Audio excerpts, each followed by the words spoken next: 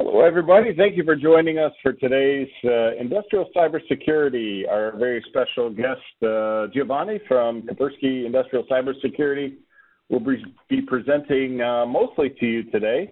My name is Scott Courtier. I'm Senior Technical Sales with InduSoft. I'm going to give you the brief introduction, which I'm doing now, and then I'm going to cover real quickly just some of the security features that you can find in InduSoft Web Studio. Not really cybersecurity related. Giovanni's going to cover that type of information, but more about the built-in security features in InduSoft Web Studio. Then I'll hand it over to Giovanni and let him present away. So what I want to cover today is just some of the security features in InduSoft Web Studio. This is not an exhausting list, just some of the things that I thought might be relevant. I want to talk about these topics here. So the first one is the remote agent. So let me bring in InduSoft Web Studio here and pop this open full screen. A lot of times if you're developing or debugging on, let's say, your laptop, you're going to be running in this local management mode. If you use the remote management tools, you can connect and download and start and stop your project and even do some troubleshooting remotely. Now that requires a piece of software on the remote runtime, and we provide that piece of software. We call that, let me just go ahead and load this up here. It's the remote management tool, and how you get to that is you would go to where InduSoft Web Studio is actually installed, and that's usually on C, Program Files, x86, under where InduSoft Web Studio version 8, if you have version 8. It's just under InduSoft Web Studio version 8, version 7 or 7.1 if it's a previous version. It wouldn't have the Wonderware brand name in front of that. But if you go into that folder, in the bin folder, you're going to find, if you scroll down just a little bit, this program called ceserver.exe. And this is like the other half of this remote management tool. And when you log onto this or run this, again, this is how you can connect the development environment to the runtime station and be able to download your project. Well, if you're doing that across the internet, you're going to want to set up some of the security settings on here, data protection, users, things of that nature. So just to make you aware that is available. And if you have this live on the internet, I would suggest that you don't have this running 100% of the time and live all the time, unless you absolutely need that. So that's one thing to suggest. Another thing, or to bring that up, is actually we have, I just added a new symbol to the InduSoft website a couple of weeks ago. Let me bring this up off screen here, and then I'll bring this into view. On the InduSoft website, if you didn't know, we've got these free add-ons, and we've got what we've been putting in here is a symbol of the week. And if I scroll all the way down to the bottom here, I know there's a lot of symbols on here. Just a couple of weeks ago, we added a button on here to launch CE Server. So why have to navigate through all those folders? Just go ahead and click on that button, put that in a project, maybe put it behind a security section so only qualified personnel have access. But just wanted to make sure that you knew that was available. And so that was the first item there with remote agent. Another thing that we have when you set up some of the thin clients, let me bring this back in here. If you go to Project Web, and my menu appears off on my other monitor, let me bring that in. This is how you can configure where your data comes from for the web thin client, and I believe this can also influence Secure Viewer. I'm not 100% sure on the Secure Viewer, and I don't think this affects Studio Mobile Access. But for WebSync client, you can use this, enable this IP security, and then put IP addresses or ranges in here to basically filter out unwanted traffic into that thin client. So that's another possible way to handle some security there. And via email. Now, this was an important feature we added a couple of years ago. If you have email set up, there's a couple of different ways to do that. You can configure the email client side of this by clicking on this menu and then setting up Enable SSL and setting up authentication. So lots of different security options there. This is really required if you're going to be sending email through Gmail or Hotmail type accounts. They require that SSL to be enabled. This is one way to configure your SMTP or simple mail transfer protocol configuration. You can also do this with a script command so that it can be changed during runtime. That's another thing that you can do, but just to make sure that you're aware that we can enable SSL there as well. Something that I don't have on my slide that I can show you is on this web access here. I didn't point this out a second ago. Let's see, here under Advanced, you can set up Web Tunneling Gateway. So if you're using, for example, Microsoft IIS to publish your web pages, you can set this up to go through port 80. But if you want to have the graphics go through port 80 and the data goes across port 1, 2, 3, 4, if you want all of them to go across port 80, you can set this up as Web Tunneling Gateway. And then instead of going across port 80, you can also set this up as an SSL port and have it go across port 443. So it adds that other layer of kind of HTTPS that you've seen on probably a lot of different websites. So I'm going to cancel out of that, cancel out of this, and move this off screen. I also want to talk about some security in OPC.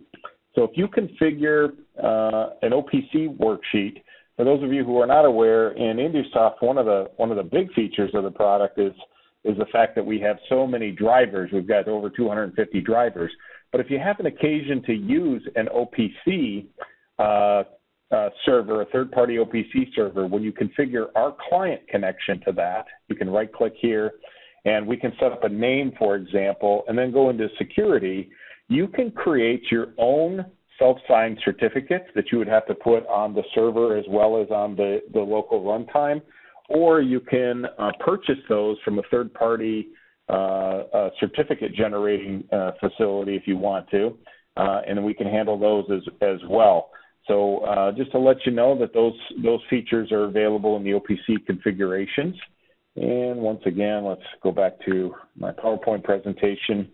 Documents. Now, this isn't really kind of a security type feature, but this allows you to lock down screens, scripts, worksheets, etc., to protect from unprying eyes. For those of you who are machine builders or maybe system integrators, the way we have this set up is, for example, if you've created a screen or maybe you have some scripting on a screen and you want to protect that, maybe that script is your intellectual property and it's what makes your machine or your system special. Well, what you can do is you can actually set this up. So let me save this screen here real quick. Let me put just an object on the screen so I can save it. And when I save this, we'll do main. Now I can go over here to this menu and right-click, and you can see there's password protection. This will give me the ability to lock down editing of this screen or the script so that your competitors can't be given your source code, so to speak. Your customer can still copy that project, and it'll work just fine. They just won't be able to steal your intellectual property. So that's another portion of that there. And another one is running on an embedded operating system. One of the things that InduSoft does really well is we scale to running on different operating systems. It could be a Windows desktop, it could be a Windows server, it could be a Windows embedded standard 7 operating system, or even a Windows CE operating system, or even Linux. And on some of those embedded operating systems, the vendor, the hardware manufacturer, whoever installs the operating system, they get to choose which features on the hardware are built into the operating system. For example, somebody building an industrial computer that might not ever want USB ports exposed, they might be able to take the USB support completely out of the operating system. You wouldn't be able to use your USB ports, but then you'd be protected from vulnerabilities as well. And you could remove things like optical drives and things of that nature. I don't know if many of you are aware of the Stuxnet virus that happened a few years ago, but what I heard was that it was actually compromised by somebody personally sticking in a USB stick into a computer. And this could have been prevented if there was policies in place, if there were no USB ports on that particular computer, or they were turned off. So those are options and maybe some really good reasons for running an embedded operating system so that those features could be turned off. I do know that we have some other features that we've recently implemented on some drivers. For example, the MQTT driver that is often used for the industrial Internet of Things. We recently added security and into that driver. And so we're always looking to improve security in the product. And one of the things I didn't even bring up, probably the biggest thing, is the security features, the actual security built into the product. So for those of you who don't know, when you build a project, you can go here under Global Security, right-click, Settings, and this sets up your users and groups. First of all, you have to enable your security system. And then there's really only, even though there's 4 radio buttons here, there's really only 2 different types of security. The InduSoft built-in security, which you can run local only or distributed. And then if you configure a server and multiple clients, those are really kind of using the same security system, but the clients would then authenticate against one single server.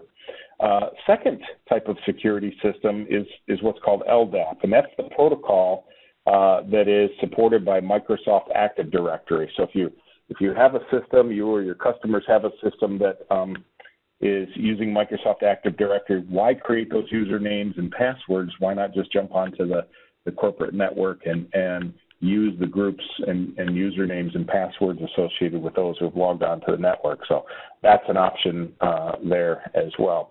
And with that, I've kind of shown everything that I want to show. I'm going to go ahead and hand it over to Giovanni. Giovanni, I just unmuted you. Are you there? Thanks, Scott. Hello, everyone. I'm Giovanni Pucci from Kaspersky. I'm the head of critical infrastructure for Latin America. And today I want to present to you a new stage of Kaspersky. Kaspersky, everybody knows in the market like a supplier or a vendor from the endpoint. But now Kaspersky have a new step, and Kaspersky now is a new branding of a cybersecurity vendor. And now I will tell you about the Kaspersky Industrial Cybersecurity. It's about the kicks. But what's the history about kicks? The Kaspersky Industrial Cybersecurity. Kaspersky, just to let you know, they founded in 1997 by Eugenio Kaspersky. We have numbers of $700 million US global audited revenue in 2014. And we have some achievements, the large private-owned cybersecurity company. We have some relation with the Interpol and most of tested, most awareness, and most protection in the strategic partner. What I come to here with InduSoft and by Schneider Electric, it's talk about the Industry 4.0. Nowadays, all companies in the market cannot work anymore like in the past.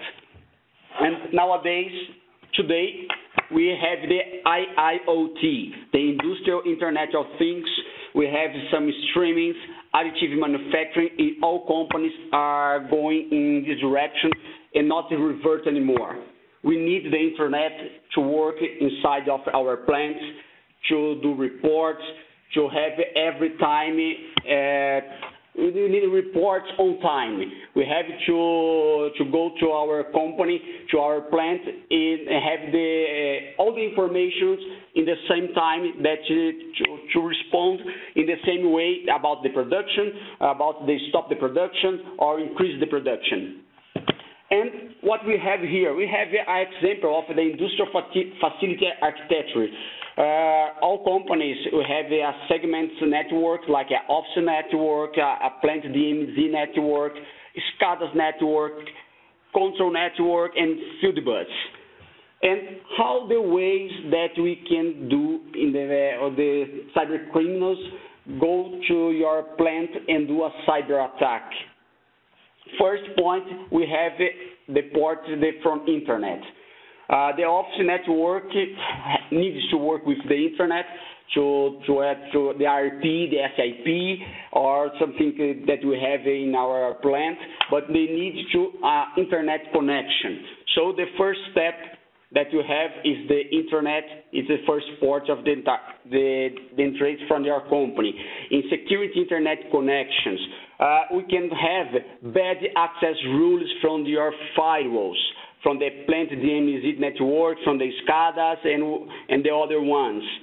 Other point that you can have is the security remote support. We can do infect USB keys. So if I plug in a USB with a malware, with a virus in our office network, or in our SCADA network, or in our station of the network, you can infect the plant. A communication between office network, a computer in our office network, directly from the PLC, we can infect your plant. Security wireless. If it's a normal wireless in a company, or a 3G, modem 3G, modem 4G, you can have a security wireless in your company. We can infect about the laptops inside of your SCADAs and DCS network. We can infect via PLC logic. So we have all these kinds of cyber attack vectors, like vulnerabilities nowadays in your plant. It's not isolated anymore. With now the technology, the IoT, with the smartphones, the modem 3, 4G, we're not more isolated area. And about the cyber treatment. Recently we have the real incidents in the plants in the world, like we can tell here about the malwares that you have in Monju nuclear power plant command center in Japan. They have infection via an engineering workstation. We have more than 42,000 documents and email were compromised. We have attack on steel works in Germany. It's attack from the furnace of this steel work that they stopped, and the attacker got access to the CS through the stolen credentials, leads to the massive physical damage because the furnace have an explosion. We have more incidents like the energy distribution suspended in Ukraine in December for 2015, and have they stopped the supply of the energy for 6 hours downtime for more than 200,000 people affected. We have in England, in March from 2016, a water plant treatment attack. They changed the water composition of the waters, and all the documents and services encrypted. And you have in Germany, in April 2016, a nuclear plant infected with a malware. All the computers isolated from the network, and also found a USB driver with a malware. And the last one is the energy department from the Canada in December of 2016, with more than 2,078 systems compromised and revealed by communication security established. What I can show you, that it's not that Kaspersky are saying that which has happened. It's all documentation is public. We can find it in the routers. We can find in the Google. All this communication is free and public in the market, in the internet. And we have here from the Allianz Risk Barometer for 2017, the top 10 risk from 2017. The cyber incident in 2013 was the 13 in the list, it's not in the top 10.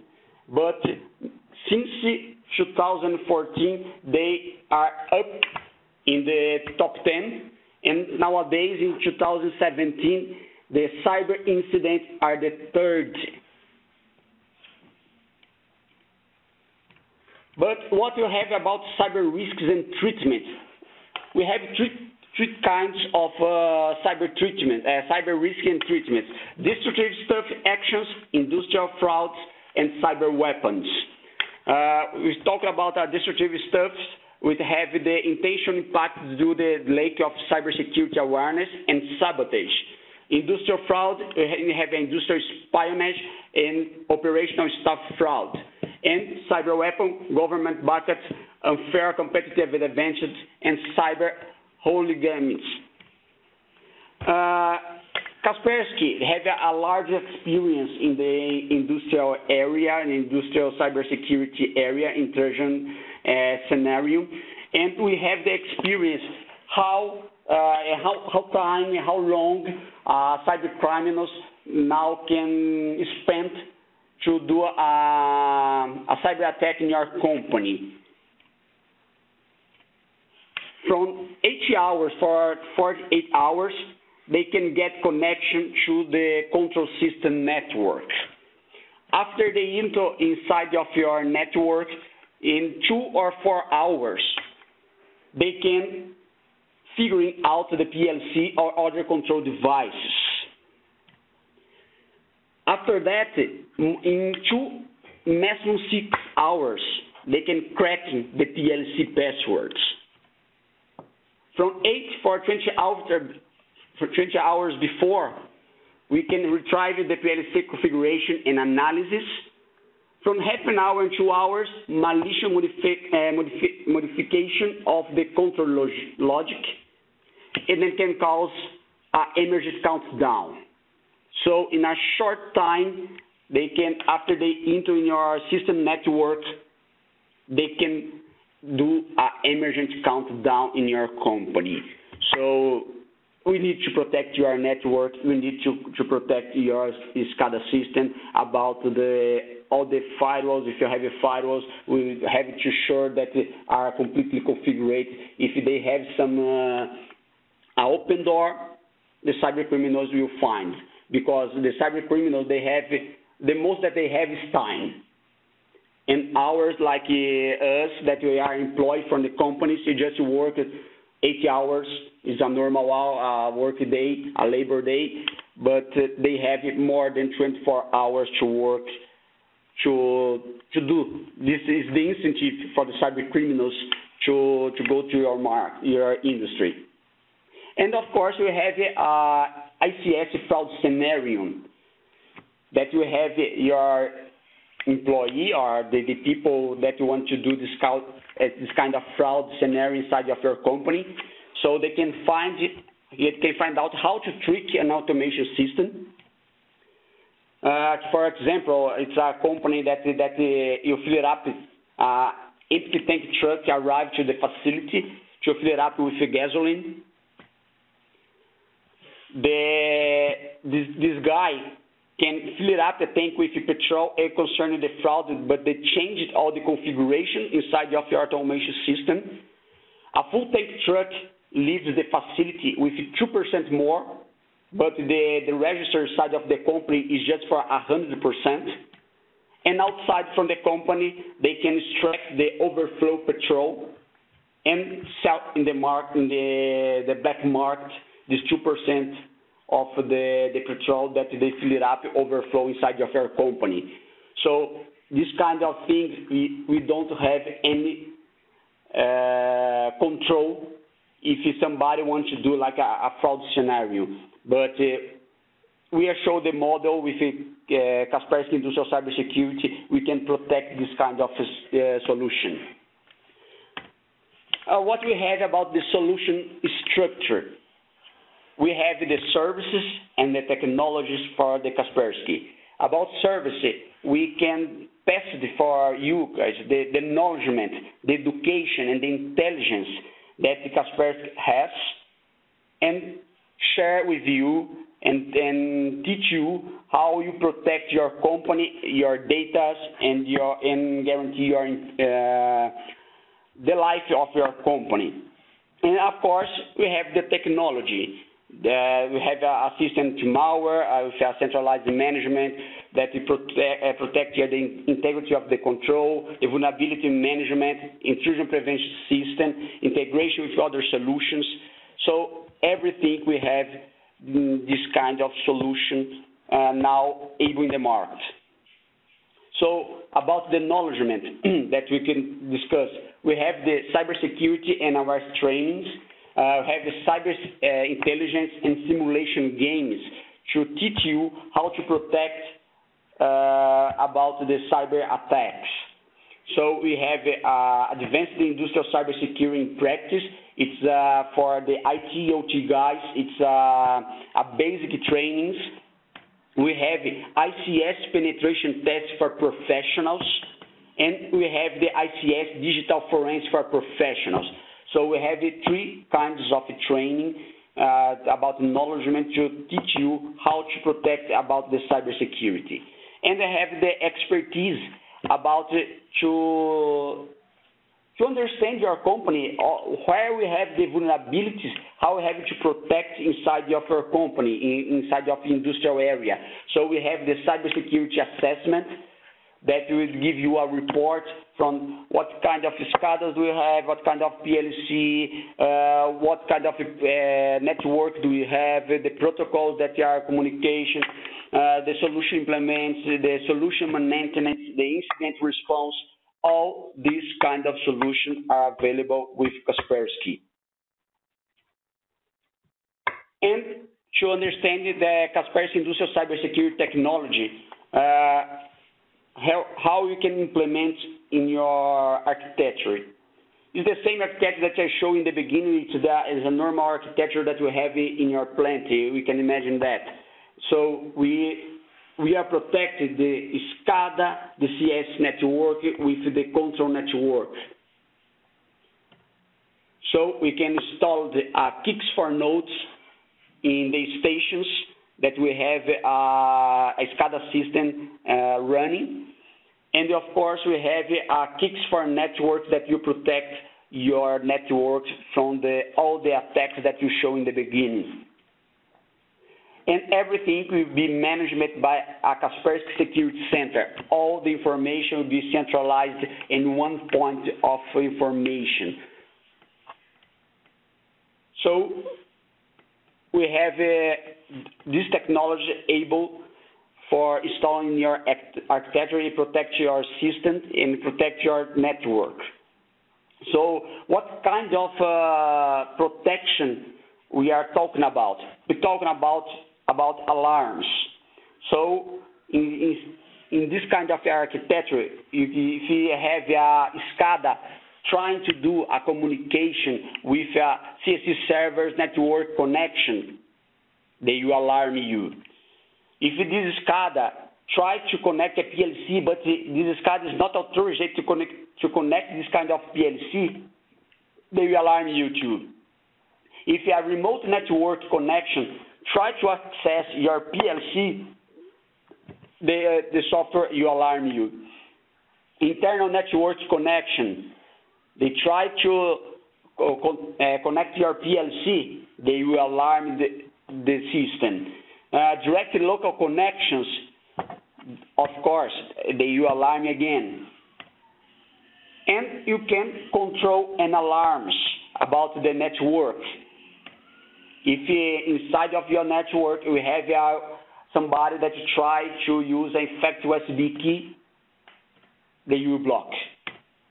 If they use an allowed wireless, try to share the internet from your smartphone, or try to plug in 3G, 4G modem, they will block.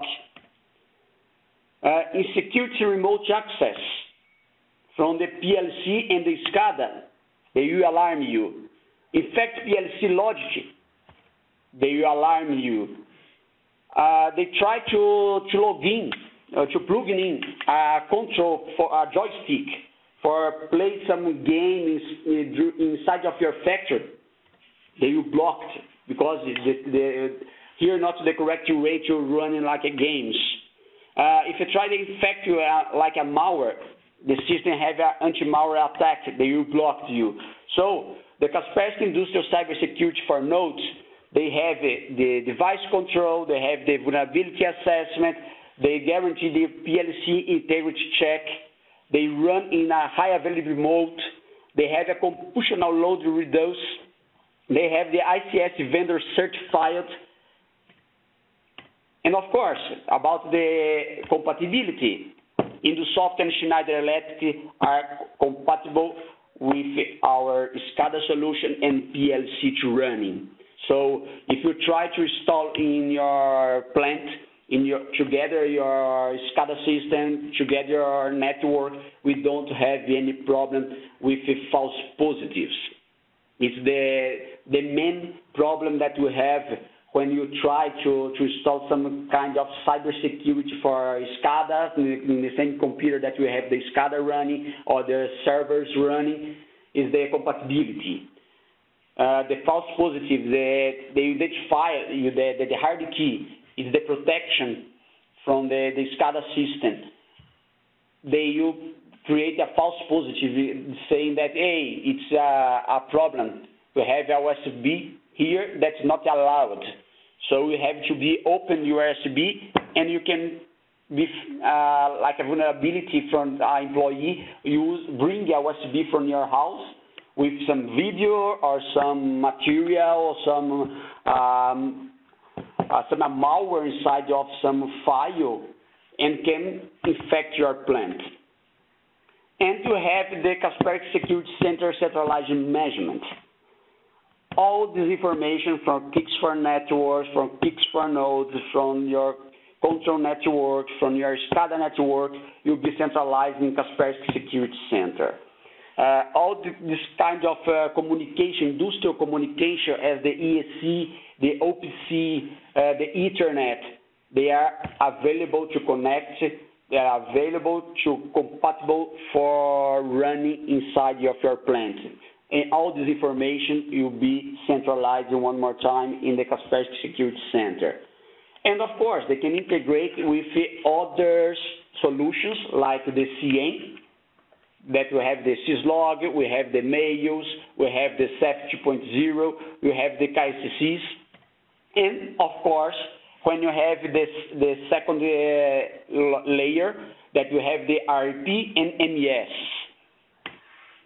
And of course, if you have like an upstream KSC in your plant, your corporative area, we can do centralized communication with the whole plant, the industrial area and the corporation, the corporative area.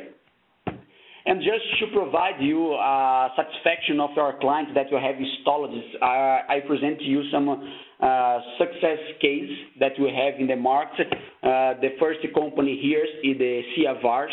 It's a chemical plant that provides safe transport for toxic chemicals. And Kaspersky Industrial Cybersecurity meets our requirements in full and has also enable functions such as device controls as well as centralized control as monitor of the protection unit. It's words from Roman Yukonov, technical director for CIAVARS in Russia. So the customer is very satisfied with the software. They don't have more problems with smartphones, USB, external HD. They are safe now with Kaspersky solution inside of the plant. The other company, it's a petrochemical plant, it's Taneco. Taneco, they have a customer satisfaction about the unauthorized connections. Marathi Git, the head of the Industrial Control System Department, they said the performance of Kaspersky Industrial Cybersecurity exceeded all our expectations. Just months after the deployment, the solution detected an unauthorized connection emptied by outside laptop to one of the controllers. One station from the Taneco are sending some kind of information from the SCADA system that they have inside of the company to other country. So he don't know what kind of disconnections. It's not authorized connections, but all these authorized connections are blocked by kits. Guys, thank you very much for the time. It's all that I want to present to you by today, but I know that you have some kind of open questions now, but if you don't have time to answer all the questions that you have to hear today, here are my contacts. You can contact me directly by my email or by my cell phone, but here I don't put, but I have to insert it here in the presentation. I believe Belinda and Scott will be available in the InduSoft website. So if you can share all the information with all the participants for all the attendance, will be nice. Giovanni, thank you very much. Yes, we will post this presentation. Actually, you're going to have to send us your updated presentation. We'll post that. We will also post the recording of this. It usually happens in a couple of days. We'll post my presentation, your presentation. We got some compliments coming back. With that, I'm just going to leave a slide up for a second. If you need any assistance, let us know. You can send us an email. You can call us. You can chat on our website. Let us know. And somebody sent you a specific message, Giovanni, said great product as always. So Giovanni, with that, I think we're going to go ahead and end it because we have no questions in. So thank you very much. We really appreciate it.